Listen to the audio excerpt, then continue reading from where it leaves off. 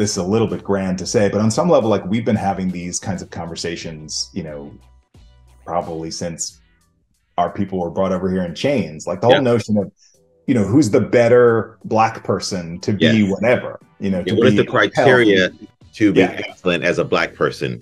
That's right. Yes. And who gets to decide? Yes. And how do we have that conversation amongst ourselves? Do we have that conversation amongst ourselves? And is the fact that we're having that conversation on some level, you know, kind of residual of, you know, of slave days? Like, you know, the fact that we're pitting ourselves against each other and saying, no, I belong here. No, I belong here. Like, what's that about? There's a certain scarcity mentality that exists that kind of feeds this type of argument.